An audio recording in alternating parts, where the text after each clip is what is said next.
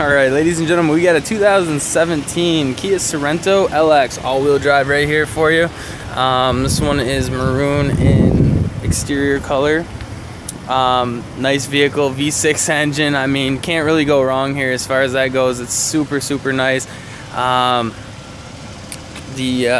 a hand-cooked tires on there. Very nice tread on there, obviously. 17-inch alloy wheels. There's the back seat, all cloth interior there. It's a lighter color. There's the front. Tons and tons of options on these. You'll notice Kias have a lot of stuff going on. So, lots to learn, a lot of fun. Alright, there's the front seat controls there. The steering wheel controls. There's the dash.